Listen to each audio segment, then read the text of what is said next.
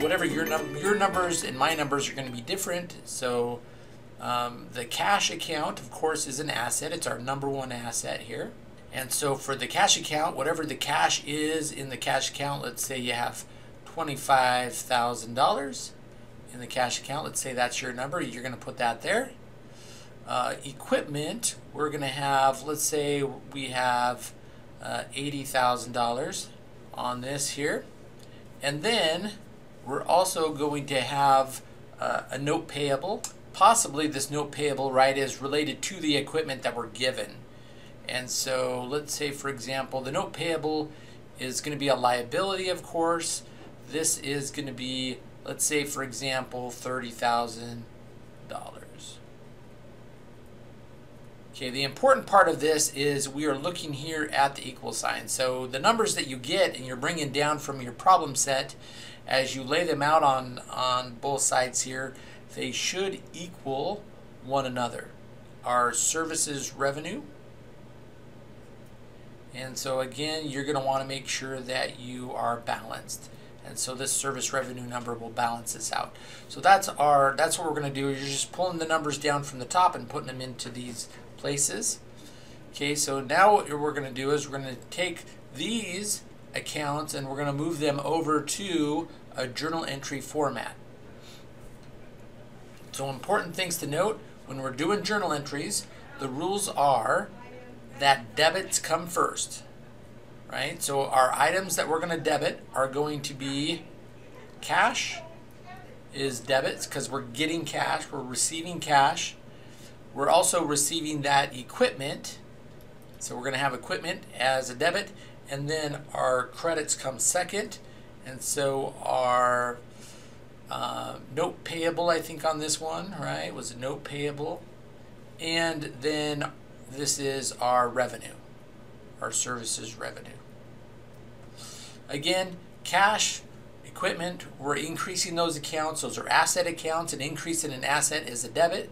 Make sure you have those simple rules laid out for all of the types of accounts, right? And what I mean by that is you're going to have your accounting equation, assets equals liabilities plus equity, right here, right? And so you're going to have your rule. The rule is on asset accounts, a debit on the left side is going to be an increase and a credit is going to be a decrease.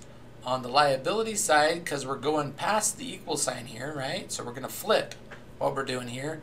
And so the liability, when we get more debt or more of a liability, that'll be on the credit side. And a decrease when we pay off our debt, that'll be on the debit side. So with equity, generally speaking for equity, it's going to be the same as liability. Increase equity is a credit, decrease equity is a debit. As we expand the accounting equation within equity, right? So we're going to expand the accounting equation here, and we're going to include our four accounts. This is for companies that are sole proprietorships, and we're going to have our owner's capital account. That will follow the same rules as general equity. So because capital is our main equity account, that's going to follow the same rules. If we have a withdrawal, that's going to go opposite, right? If we take money out or take assets out of the company, that is going to decrease equity, so that'll be opposite. Debit is going to be is going to increase our withdrawals but decrease equity overall, and a credit is going to decrease our withdrawals and increase equity overall. So typically it's just going to be on the debit side, right? It's going to be our withdrawals. But now we're looking at revenue here. All revenues, as we earn them, we record them, right? Our revenues are going to be the same way as our main equity. Revenues, as we earn them and we credit the revenue, that's more revenue. That's going to increase our equity. Expenses, for all those expenses that we incur, that's going to be opposite. Expenses are debits. They will decrease equity overall. They're going to be debits, and credit side, that'll be decreased expenses. Typically, we don't decrease expenses, right, unless we're doing adjustments and those kind of things. We're trying to fix accounts, but anyways, that's the rules that you need to follow, right? So those are important ones to just have written down, to have maybe print that part out of the book, copy it out, have it with you. That's your cheat sheet to help you understand how to do debits and credits on this. And so as we move over, again, we're just going to move what we did in the requirement B over to C. And so that's that we debited cash over there, so we're going to debit cash here. Debited equipment, so we're going to debit equipment over here, right? These are ledger accounts or T accounts, right? These are T accounts. And so we're looking at doing the balances. These are just little teeny ones to kind of help us walk through the basics. But a very large ledger account would have lots of debits and credits, and then you would find the balance at the bottom, right? Or keep the balance as you go rolling down. Our notes payable is going to be 30,000, I think is what I had there. And then, of course, our services revenue is here. So this will help you get that done. Your numbers are going to be different. I'm just kind of walking you through it so you know what's going on here. So our next one, these are really important ones. These are a little tricky for students. So the way this works here is, again, we got a T account here. And so depending on the type of account we're working with, we may have the beginning balance on the debit side or the credit side. Whatever your normal balance side is, which if we flip back here to what we did before, normal balance for an account is on the plus side of the account. So if there's a plus, assets are debit normal balance, liabilities are credit normal balances, equity accounts, it depends which account it is in equity and the normal balance on that is. So with this one's a liability, so our normal balance would normally be on the credit side. So that's where we're going to have our beginning balance is going to be over here. And we're going to put our number here, whatever that number is for that beginning balance. In this case, it's going to be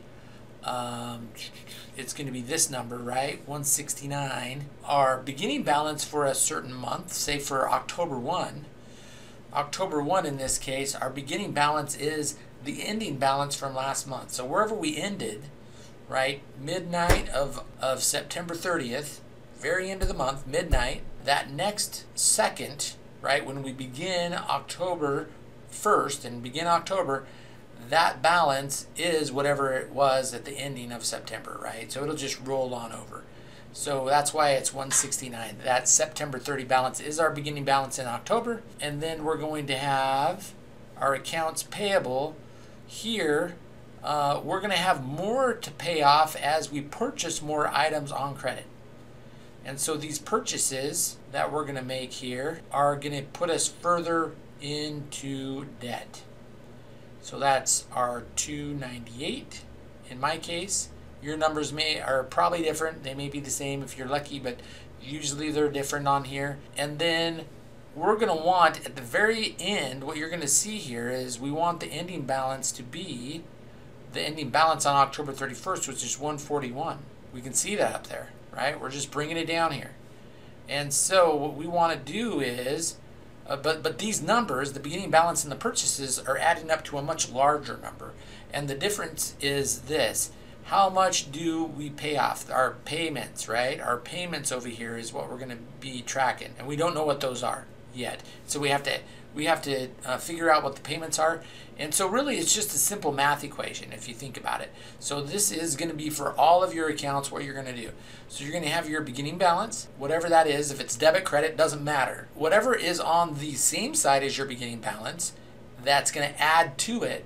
That's what we're going to add to our beginning balance. So in this case, we're going to add purchases. And then whatever's on the opposite side is going to be the subtraction, and that's going to be payments. And then the very bottom, our equal sign, right? We got our beginning balance plus purchases minus payments equals ending, our ending balance. In this scenario, we have 3 out of the 4 numbers. So we have our beginning balance check, we got that number. We have purchases, check. We do not have payments. That's the one we need to figure out. We have the ending balance. So if we have 3 out of the 4 numbers, all we have to do is solve for the unknown. Solve for the unknown. This is X, right? So if we're thinking kind of algebraic, solving for the unknown, what are we going to do here in this case? We're going to add payments to both sides. We want to isolate payments here, right? And then we want to subtract ending from both sides to get the ending over here with our, right? So basically in the end, what we're going to do is we're going to basically swap these two is what we're going to end up doing to solve. If we take our beginning balance, our purchases, add that on, subtract our ending, then that will give us the payments that we're missing.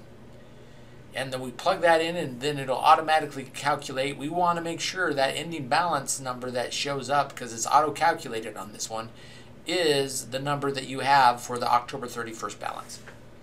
So hopefully that helps. That's going to be like all of the problems on here. So B and C, you're going to go through the same steps. The thing that it may change is you may have your beginning balance on the debit side if it's an asset or an expense or whatever, right? So that we've got several things we can have. This is a liability, so the beginning balance side starts on the credit side, and the ending balance will be on the credit side. Those are the normal balance sides.